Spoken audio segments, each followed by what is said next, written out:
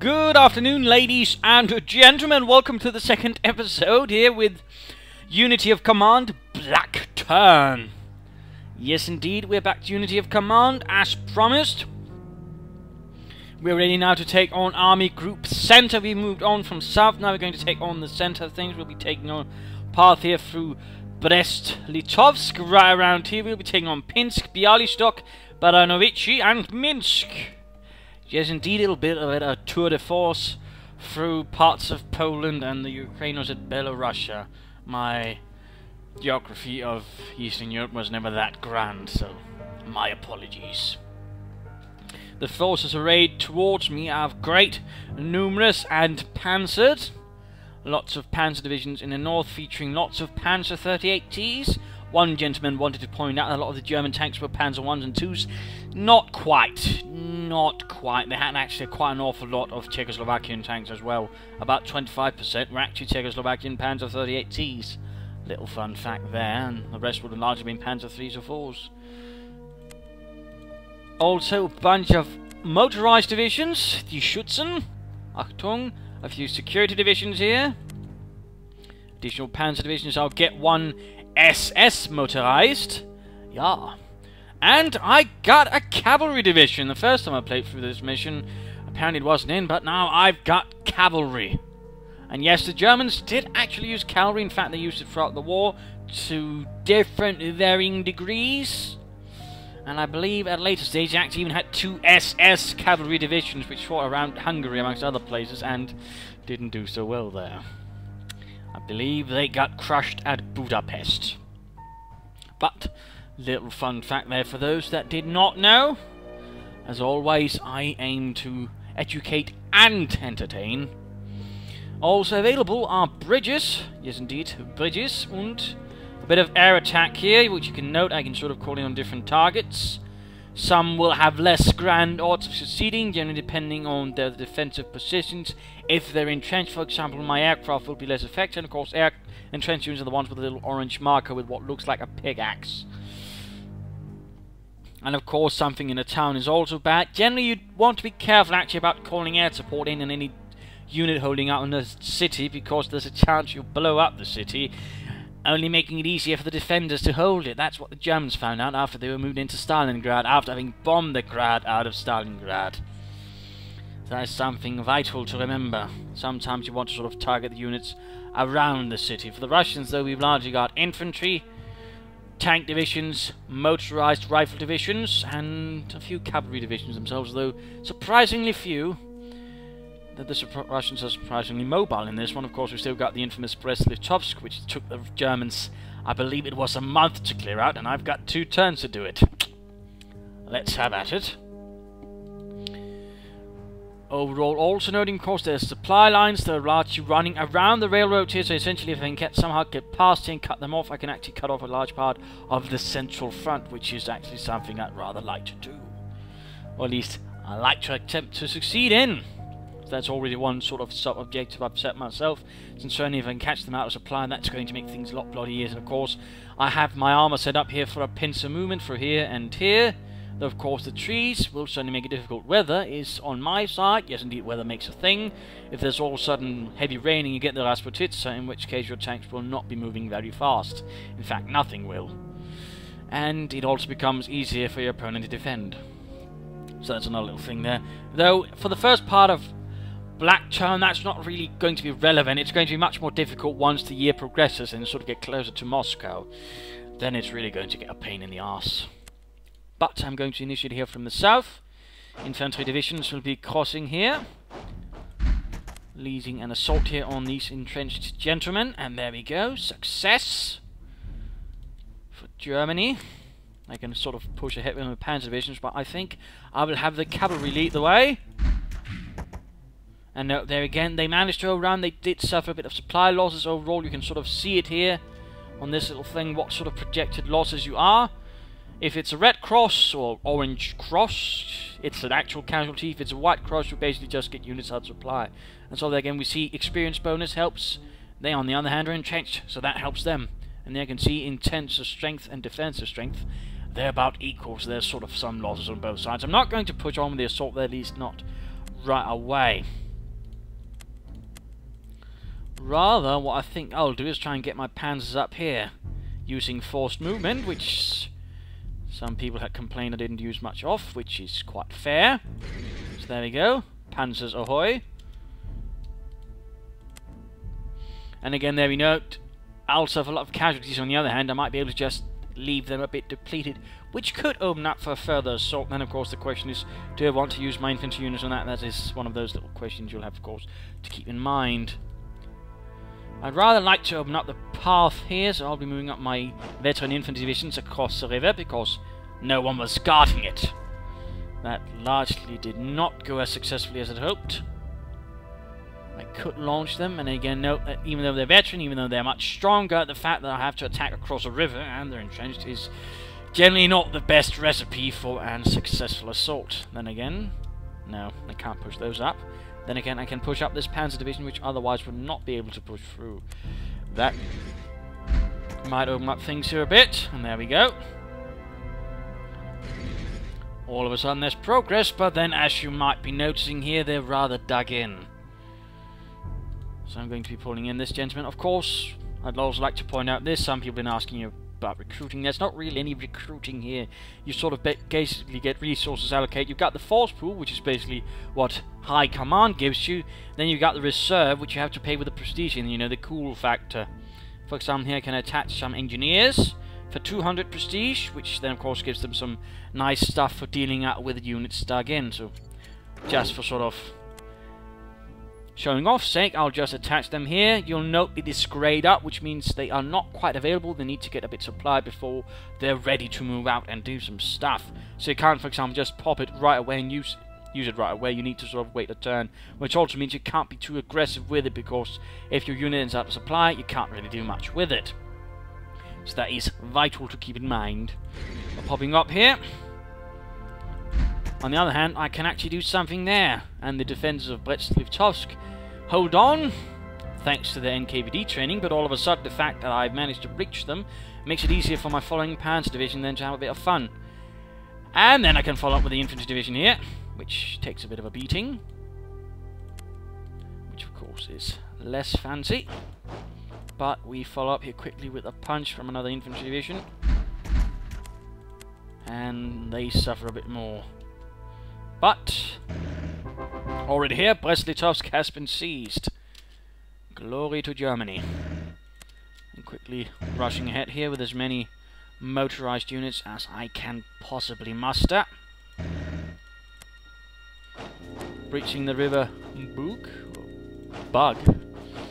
Sadly again, my Polish is not that great either, which might lead to some slightly irate Polish people. I've certainly had a few problems with some who seem to take it very offensively. There we go, pushing ahead along the centre front line. Doing alright here. Got a security division, a few there. Can't really do much with them. Although I suppose I could free them up as replacements for other divisions, which you can do as well. Then again, I might want to keep him there just in case. Moving across here, lots of infantry. Double time it. You basically do this by pressing space, then you can basically say, you know, I don't want you to attack, I just want you to move farther.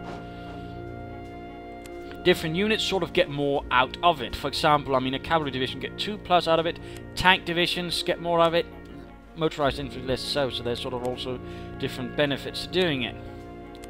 Of course, I've still got this tank unit here. I don't think I'll bother with that, since I'll just wait for it to sort of bleed out slowly. Or at least there's something else to it. As you can see, I'm making good progress here in the south. Deutschland prevails. Actually seems to have gone a lot better than last time. Got the north front as well. I'll be trying here to push through their defensive lines and allow my panzers to speed through. The faster the merrier. And my security troops even managed to kill there. Not really much they can do.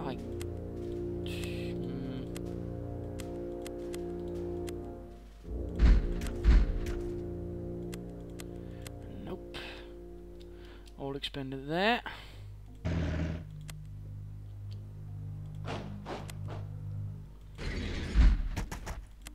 Pushing up here.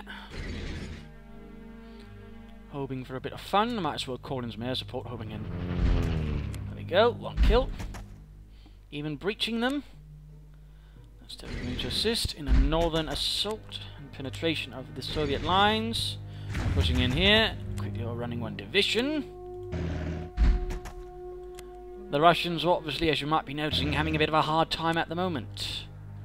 Of course, at the same time, I need to sort of link up here with the railways myself, otherwise I can't keep up this assault for the long, since, well, as you might be noticing, that's a lot less good and good transport terrain. That is largely it for my first turn. I've breached the northern, southern parts of the Soviet front line, and they currently don't really have a lot of reserves to stop me with. Of course, they've got plenty of tank divisions to throw into my way, but even they will have their limits. Though, of course, there might be Soviet reinforcements on the way. Hoorah. Also, motorized divisions were rather different. I mean, later they became the Panzer Grenadier Division, but initially, I mean, they were pretty much only truck-borne. They didn't even have any tanks or assault guns like the later on Panzer Grenadier Divisions would have. It's a little fun one there. They were basically there just to keep up with the Panzer Division and act as the defensive element there, sort of closing off bits, guarding flanks and providing support. More or less. Tank divisions running about here. Cavalry division far over here, causing a bit of havoc. Who rallying about? There we go. He's sending up to defend the Bialystok. Digging in here and there, trying to guard the way to Pinsk as well, which I'm pretty sure I can capture pretty quickly. You move forwards the 5th turn. Fancy that.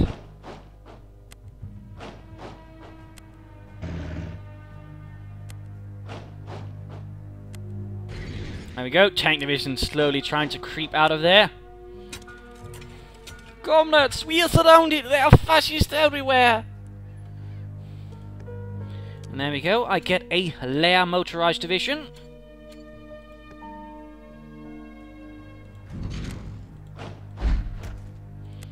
Fun fact about the Lehr, that was rather one of the Germans' approaches to training. Or well, more specifically, the training units. And you might be wondering, well, what specifically are you talking about, you crazy person? Well, generally, the Germans, of course, had all their training schools, but then occasionally the Germans would figure, you know, it might be an idea if we actually updated our curriculum. The German way of doing it was basically taking all of the instructors, or at least a bunch of them, and sending them to the front line. Not what you usually hear about. How is it, ladies and gentlemen? I'll just try and sort those buggers out. And for example, here you got the Lehr motorized unit. There usually was a pioneer battalion or infantry battalion that would be sort of pulled in for that.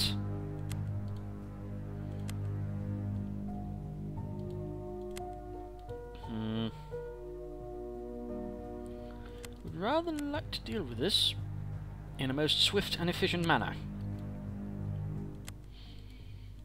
So of course I've obviously got to clear out this traffic jam. Of the considerably less jammy kind. There we go. That's that sorted.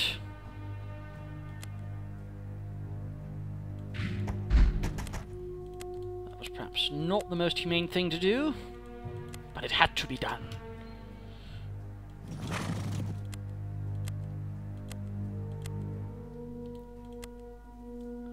And there we go, we actually get the Rasputitsa right around here, and all of a sudden might be noticing, again, oh hey, mud.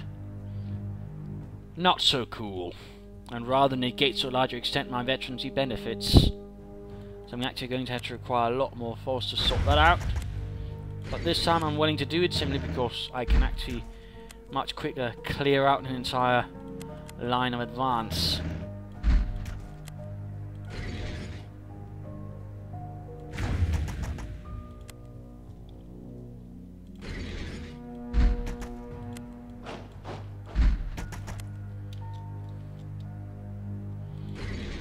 Just going to sort this out as well. Ensure there are no fiends sneaking about here on my flank.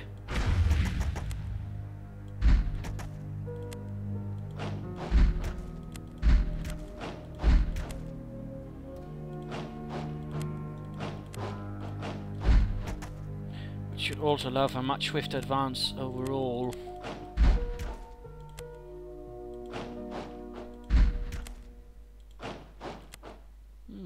Right, we're going to become replacements for some unit. For all I know, you're going to end up in the SS.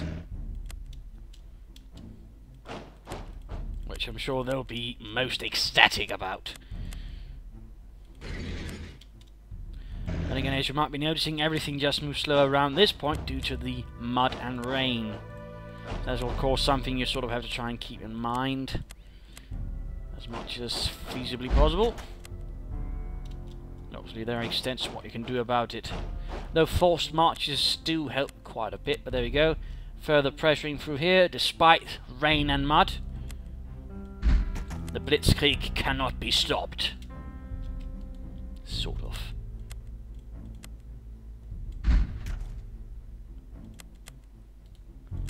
So continuing through here, cutting off their supply lines there.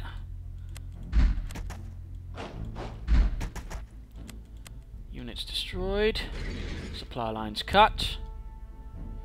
Supply lines cut. And supply lines cut. And as you might be noticing, I'm about to run out of supplies myself there. Of course, at the same time as I'm doing all of this, I need to begin sort of opening up the railway through here, which really necessitates me having Bialystok under my control. Otherwise, it's going to be a bit awkward soon.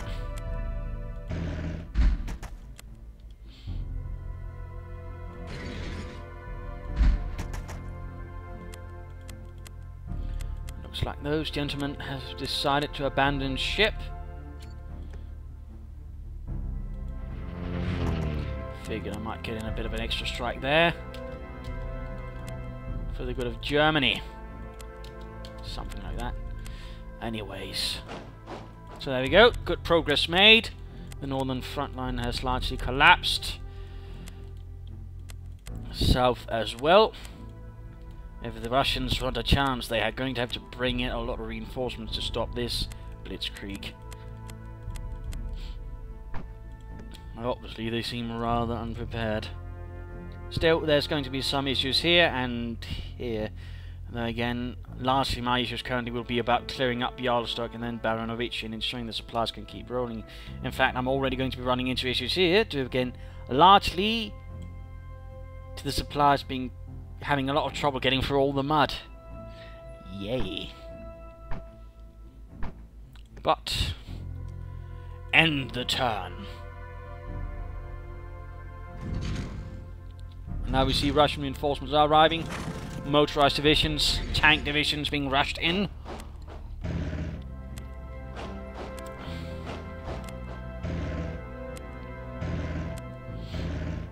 There we go. Doing its best to bog down my panzers, that vicious AI. How dare he? Oh, I also need to take the road to Bobruisk. Rather missed that one. Awkward. But there we go, all of a sudden I've got 5 available. That is from that security division, which I rather decided had better purposes. Reaching through here.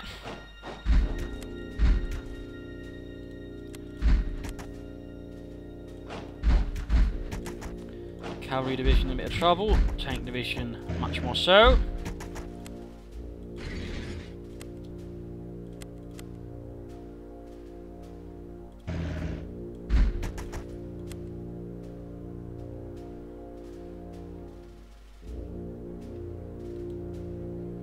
I also need to be taking Baranacci now. Yeah, that might not happen. Too slow there, I'm afraid. Bit too slow.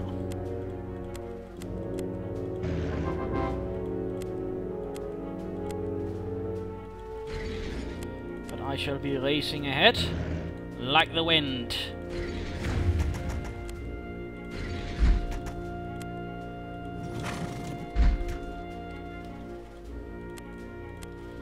Map though has quickly cleared up, allowing for a much speedier progress. Much to my intense joy.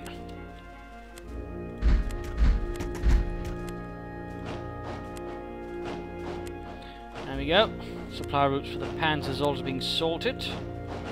With the swift fall of Bialystok. Whatever stock.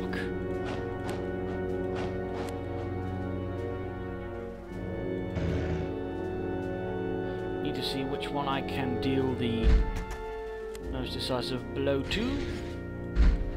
Quick go around there. Allows me to all of a sudden shatter a lot of Russian units in short succession. Which is rather what I was looking for, actually. That's grand.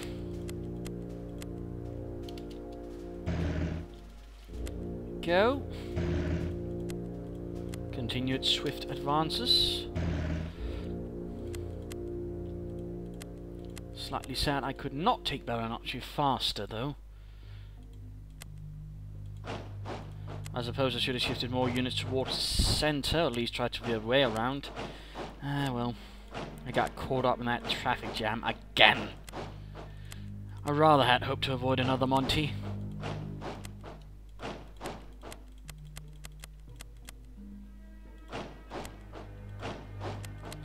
So there is that.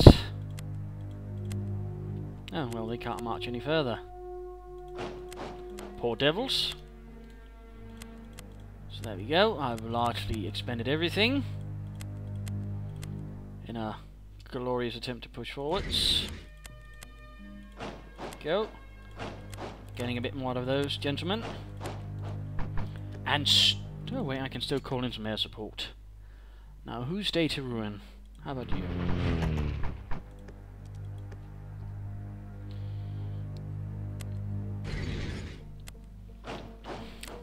Obviously didn't have much effect since they obviously got resupplied, but you never know, might have gotten a kill.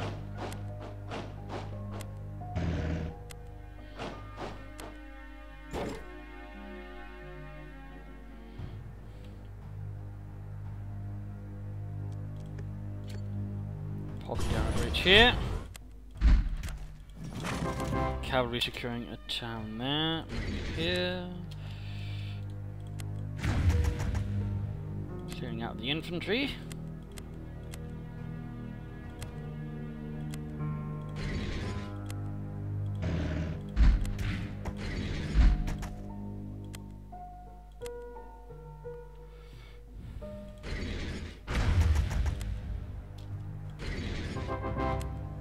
There we go. Swift advances is what we like. Or at least I like.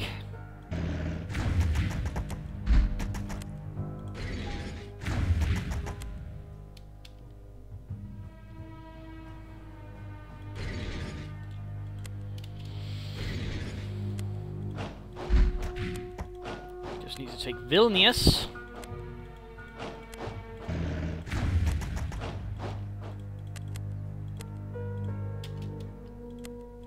So there we go, good progress made.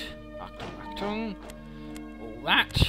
Not really a lot left for the infantry to do, they're just sort of left behind going, yeah, well, that was a fun war. What now?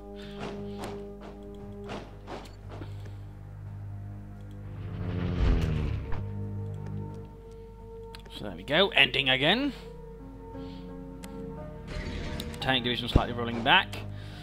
Also some gentlemen commenting on the whole, you know, I said most of the divisions were composed of T-26s. They were. They had some other heavy tanks, but overall the T-35 series wasn't that grand. It had a lot of flaws, things like that. But largely, I mean, they were composed of the T-26s. Most of the T-34s, for example, were concentrated up in Army Group North, and overall they did end up still losing most of them. The thing about was still, you know, they had a lot of tanks, but they also lost them. Different reasons, but, you know, partly also due to the fact that they really weren't in that good of condition.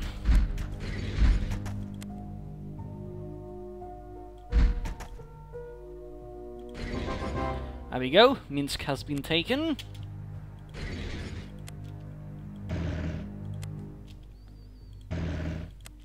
And ultimately the Tu-26 wasn't, you know, that great of a tank. It was rather lightly armoured.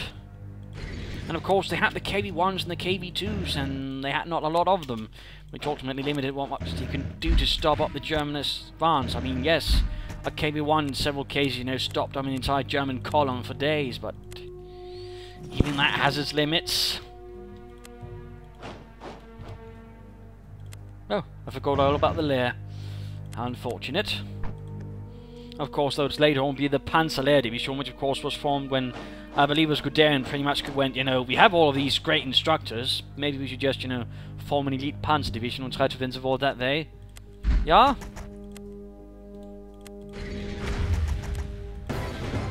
There we go! Victory! Hoorah! No, not hoorah, but yeah. So there we go, a bit of a quick match here. Hopefully I explain some more things. Hopefully also get you more historical insight. Sort of things I love doling out on. Hopefully if you weren't inspired for to get the game, you know, you feel free to do so again. I'll put the links in the description. I believe, I'm not sure if you can still get, but you can basically get the game otherwise cheaper on the developer site, unitycommand.net, where he's also offering up the primary game, the only thing you need to play, Blackturn, at a discount where you can basically get it less under $10. So there's, you know, not much reason not to get it if you're, you know, excited about this. Again, fun turn-based strategy game, sort of takes away most of the, for me, tedious stuff and lets me focus on actual strategy and blowing up communists, which is for me are two vital things. Plus, I just overall like this graphical style, very, you know, minimalistic but still very interesting. Plus, German cavalry. Oh, so fun. And so neglected. So, this is Imperial Dane saying cheers. If you'd like to see more, of course, let me know in the comments. I'll keep making more of these as long as there are missions. Otherwise, feel free to share with your friends on all the networks. Like it, whatever you'd like to do. This is Imperial Dane saying cheers.